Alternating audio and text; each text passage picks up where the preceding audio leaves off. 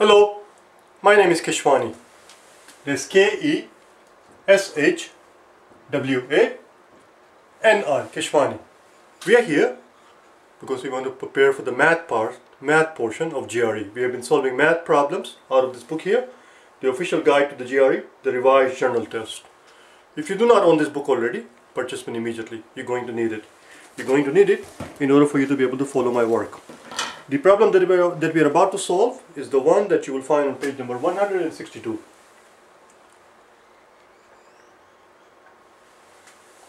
Page 162, number 3, the problem on the top of the page. I have put portions of the questions on the blackboard already to save time. Here's what it says. You must have the book in front of you. Read the problem with me.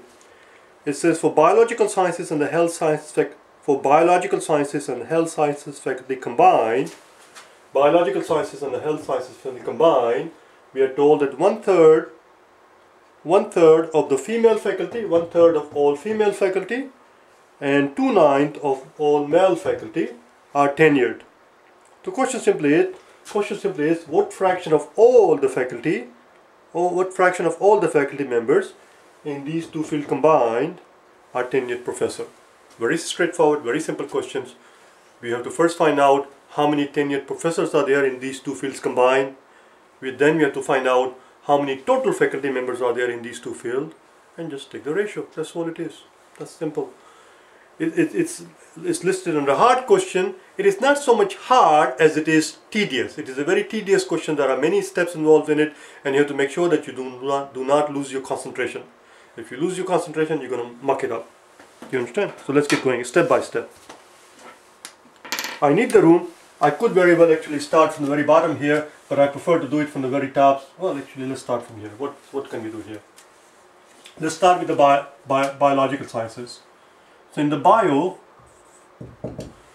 if you read the chart, you must look at the chart now. Turn the page over and look at the chart, and look at the biological sciences, and find out what percentage of the faculty members, what females are what percentage of the faculty members, and you will, rather, the chart shows you what percentage of the female faculty of the college is engaged in biological sciences. And you will see from the chart that 5% of all female faculty members are working in the biological sciences. Let's make a note here.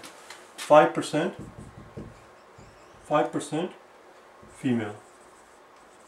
In other words, if they had 100 female faculty in the college, 5 of them are working in the biological sciences. How many do they actually have? Look at the top of the graph, and it tells you how many total male faculty members and how many total female faculty members. If you can see there, I'm blocking it with my hand here.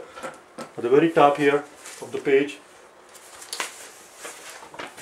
I don't know why I have to naming you like this. I'm not going to do that. This is ridiculous. You look at it yourself. On the very top of the page there, where it says total female faculty and total male faculty, and you will see that they tell you that the total female faculty is 200. So we have to find out 5% of 200. Similarly, the same chart shows you what percentage of all the female faculties are engaged in the biological sciences, and if you look at the chart again, it tells you that it is 10%. 10% male. 10% of, and how many male faculties are there in the college? It tells you that there are 250. Again, if you look at the top of the chart there, it will tell you there. So what is 5% of 200? Well, I know 5% of 100 is 5, so 5% of 200 must be 2 times 5, 10. What is 10% of 250? That's too simple. It's just 25. You just drop the 0. So that's it. That's 35. Let's go on to health. We're done with this part. Let's go on to health. Look at the chart again. In health sciences, what percentage of all the female faculties are engaged in health sciences? And the chart will tell you, again, the top part, the darker portion is the female, and in health sciences, it looks like they have a hell of a lot more female faculty than they do male. And it looks to me like about 16%. 16% female.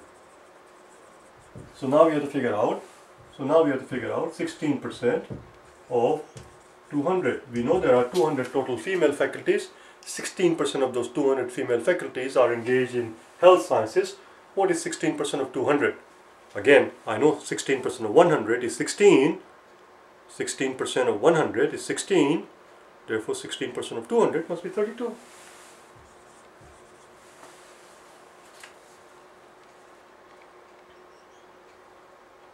What percentage of the male faculties are engaged in the health sciences? Looks like 8%.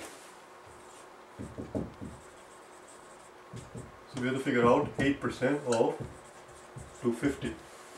How do you figure out 8% of 250? Well, you can do it with a calculator if you wish, but I don't like that idea. This is how I figure out 8% of 250. 250 is made up of 3 parts. Obviously, it's made up of 100. It's made up of 100. It is made up of 50. I know 8% of 100 is 8. 8% of this 100 is 8. And 8% of 50, since 8% of 100 is 8, 8% of 50 must be half of that. So it is 8 plus 8 plus 6. 8 plus 8 is 16 plus 4 is 20. We got to add up all these faculties here. I'm going to erase these two numbers and line them up properly. 10 and 25 along with these ones, so they line up properly. 10 and 25. Now we're going to add them all up.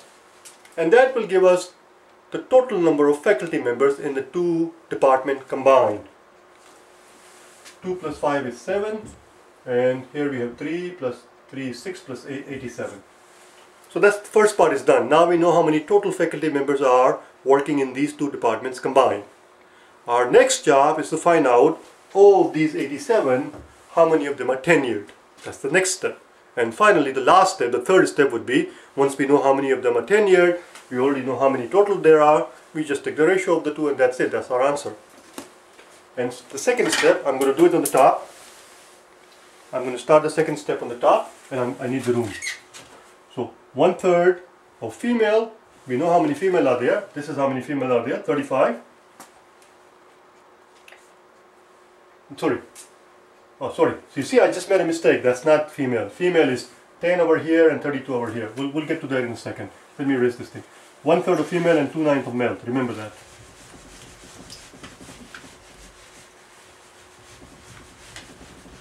I should not have jumped ahead of myself because I'm trying to do two things at once. There we go. So let's first find out total female before I muck it up. Total female. Well, total female, I'm going to circle it so you can see it because I almost made a mistake there. We know that there are 10 female faculties in the biological sciences. We know there are 32 female faculties in the health sciences. So it looks to me that there are 42 female faculties altogether.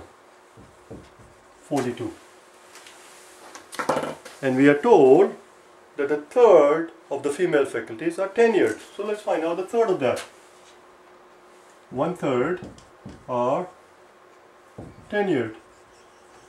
So a third of 42 must equal, let's find out. 3 goes into 4. How many 3's in a 4? There is 1. The 1 goes here, becomes 12, and it becomes 4. So it's 14. Now let's do the male. Total male faculties. And we're going to do them in a different colors and in a different way right here. Total male faculties. There are 25 male faculties in biological sciences, and there are 20 male faculties in the health sciences. So we have 25 plus 20, that's 45. And we are told that 2/9 of them are tenured.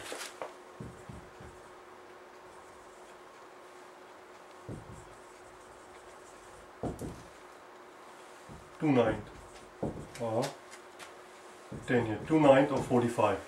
Well, how many 9s in 45? 45 has 5 9s, so 2 times 5 is 10. So it looks like 10 male faculties are tenured and 14 female faculties are tenured. We are almost there. We are almost there. Now we have to do the last step, and I'm going to do the very last step over here on the side. I'm going to erase this part, we don't need it.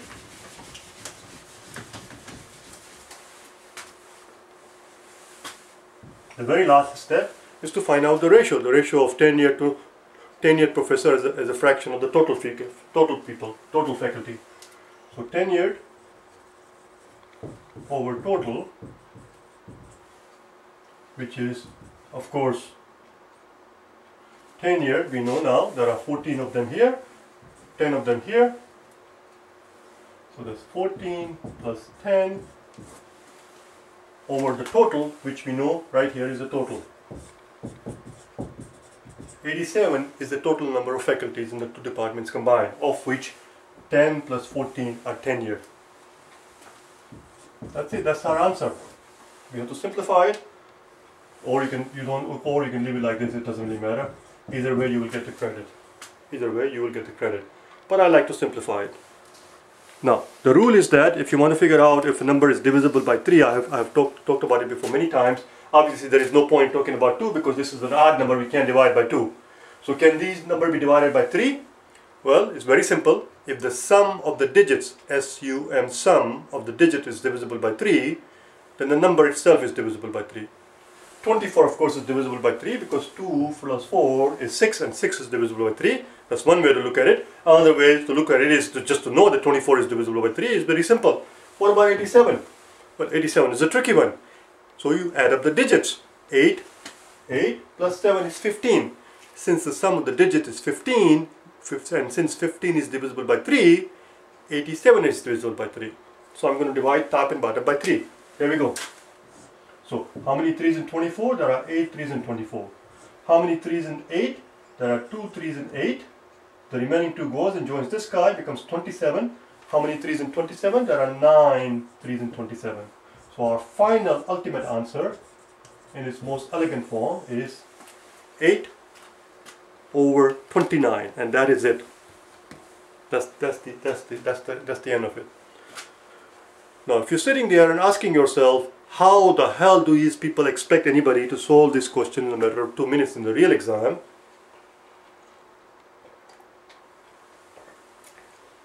These are the kind of questions that separates the people who are going to be in the top 5 percentile of the exam takers.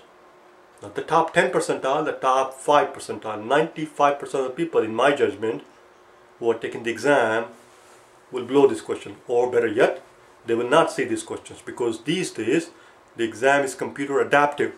Back in the old days, everybody in the classroom who was taking the exam was given the exact same exam. The person who was going to score 780 in the math got the same exact exam as the person who was going to score 280 in the math. These days that is not the case. It is computer adaptive. Computer starts out everybody with a medium question. And if you get the medium question wrong, the first 2-3 medium questions, if you get any of them wrong, it demotes you to the easy question. But if you get all the medium questions right, one after the other, it graduates you to the hard questions. And if you get one hard question right, it gives you the next hard one, it gives you the next hard one, and it keeps on going. This type of questions is only going to appear on person's exam who is looking at the top 5 percentile of the score taker, of the exam taker. This is where they separate. I think the expression, I might muck up the expression, it's an American expression. I think this expression goes something like this, and it's a very sexist expression also. This is where they separate the boys from the men, I think. It's the expression, I'm not sure, but that's what it is. If you're interested in learning a proper expression, I want you to learn something. Look it up. Winnow out. W-I-N-N-O-W-O-U-T. Winnow out. I will not go into it right now, but I promise you I will cover it very soon in my vocabulary videos. I have not covered it, I don't believe so. Winnow out. Let me just double check. It only takes a second because there aren't too many words starting with W anyway. So it shouldn't take that long at all. Nope. I have done 4 words starting with W, and it's one of them. I will cover it, I promise you, in my vocabulary video. It's a good expression to know. Winnow out. It has a literal meaning and it has a metaphorical meaning. Metaphorically, winnow out means to separate the desired from the undesired. So this is where the winnow out, the top scorers and not so top one. Do you understand? This is not meant for everybody. This was as I told you before from the very beginning. It's not a hard question. It doesn't involve complicated mathematics, but it is a very tedious one, and there are a lot of steps in it, and you have to take care of each steps very carefully. Anyway, I'm done with my sermon, with my babbling, whatever you want to call it. I'm in. I will see you tomorrow. Okay? Bye now.